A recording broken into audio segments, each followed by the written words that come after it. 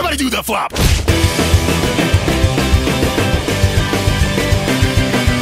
Step 1, get a ball.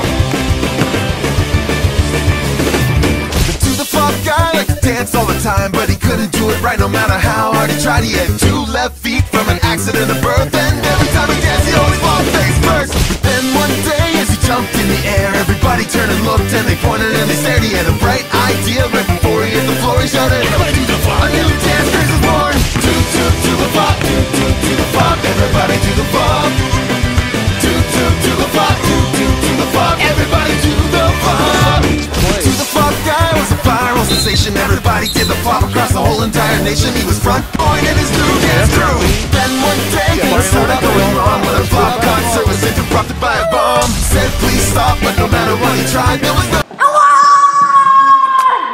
to the flop, to the flop. Everybody do the flop. To the flop, to the flop. Everybody do the flop. The to the flop guy had to start a new trend, cause the flop might cause the whole world to end. He had to stop people from flopping on their face.